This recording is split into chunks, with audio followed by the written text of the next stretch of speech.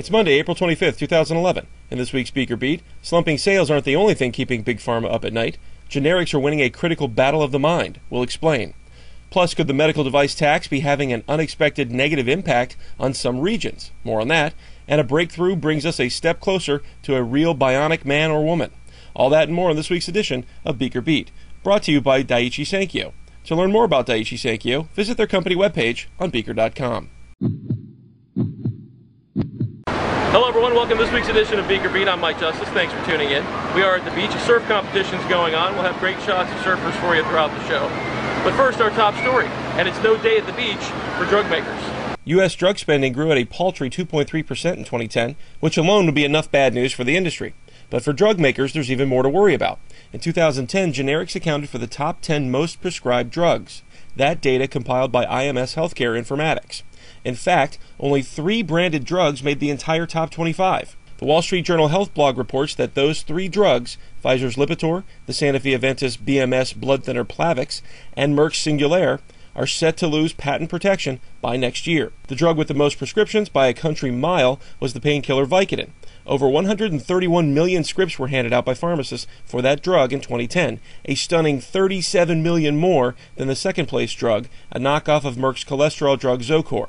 Meanwhile, the IMS report illuminated another scary piece of news, for branded drug makers at least. Generics capture the market for a particular drug much more quickly than they did in the past. Within 6 months of a patent loss last year, generics had taken more than 80% of sales volume from the branded version. Just 4 years ago, generics were only able to grab 55% of the market within 6 months. So it seems the public has decided going generic is okay. So tell us what you think about this story or any story that you see at today's show. Very simple. Click on the orange button below me. Box will pop up. Type in your comments, send it to me. I promise I'll read and respond to every one of them.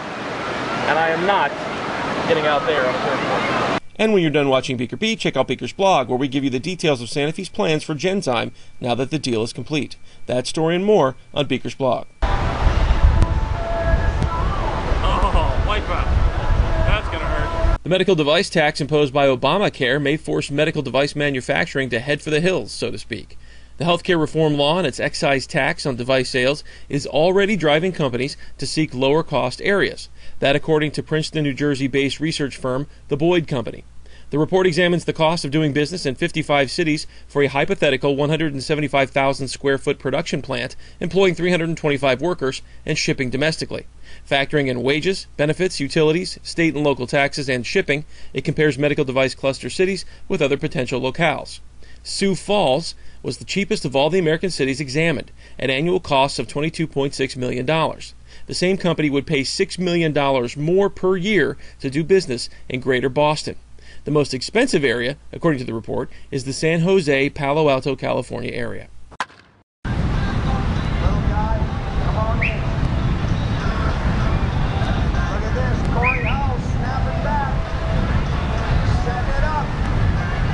Pfizer and China's Shanghai Pharma are expanding their collaboration. First, the two companies plan to beef up their promotional efforts on Pfizer's Prevnar pneumococcal vaccine. They've also signed a memorandum of understanding on another innovative Pfizer product, covering everything from Chinese government approval to distribution. Pfizer and Shanghai are also talking about manufacturing, R&D, and distribution cooperation, which also might include an equity investment. Valeant Pharma may decide to take their ball and go home. Valeant claims it will walk off if it doesn't get backing for 50% of Cephalon investors by May 12th.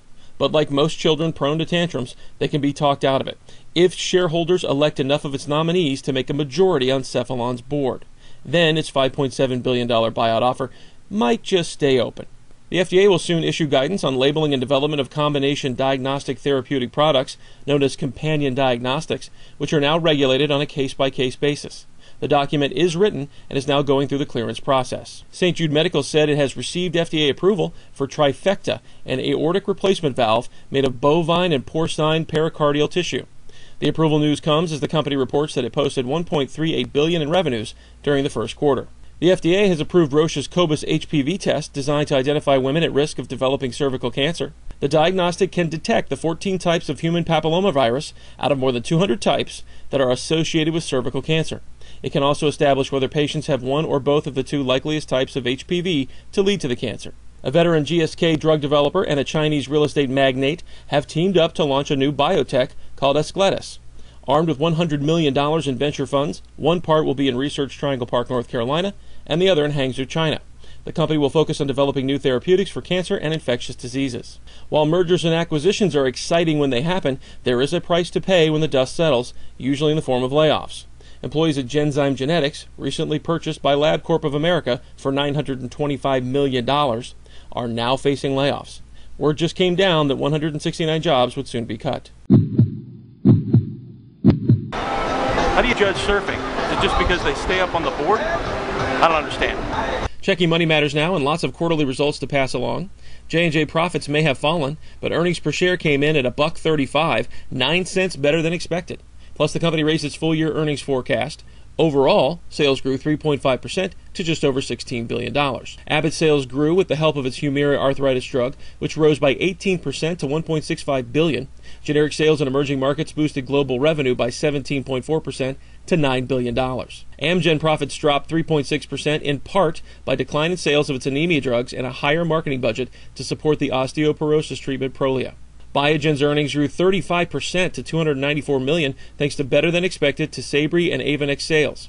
Together, they helped spur revenue growth of 9% to $1.2 billion. Gilead Sciences' profit fell a whopping 24%, disappointing analysts and shareholders, I'm sure. A key reason, cash-strapped state governments have cut back on buying Gilead's key AIDS drugs. Covidion's medical device division posted a 16% increase in sales during its fiscal quarter, driven by its acquisition of EV3 and Somanetics in 2010.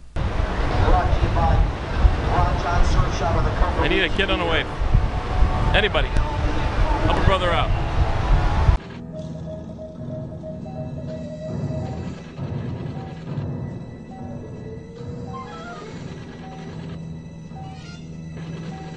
As a kid, the Bionic Woman was a staple of my post-school day early afternoon television diet. Lindsay Wagner fantasies aside, I always thought it would be cool to have a bionic body part. Ear, eye, legs, whatever. Now, a new finding published in JAMA shows we are one step closer to building a $6 million man. More like a $60 million man when adjusted for inflation. Scientists at the Rehabilitation Institute of Chicago's Center for Bionic Medicine found that lower leg amputees can train a computer avatar to learn certain movements using electrodes that record electrical signals from their leg muscles. The findings suggest that amputees can be fitted with an experimental robotic prosthesis without having to undergo surgery to attach additional nerve fibers to better control the artificial limb. Most prosthetics work now with mechanical sensors, but this new approach measures the actual neural intent and tells the motor what to do. Now, researchers fully expected patients to be able to operate the knee joint, but were surprised they could control the ankle without needing surgery. Prosthetic arms have already been developed, but a robotic leg would give lower limb amputees a new kind of freedom, allowing them to climb stairs safely and with more natural motion. While they say it's too early to tell how long before a bionic leg is available, it's still very exciting to think we soon could have bionic men and women fighting all those evil fembots. That's it for this week's edition of BeakerBeat. I'm Mike Justice. Thanks for tuning in. We'll see you next week. Now it's time to go for a swim, because I'm really hot.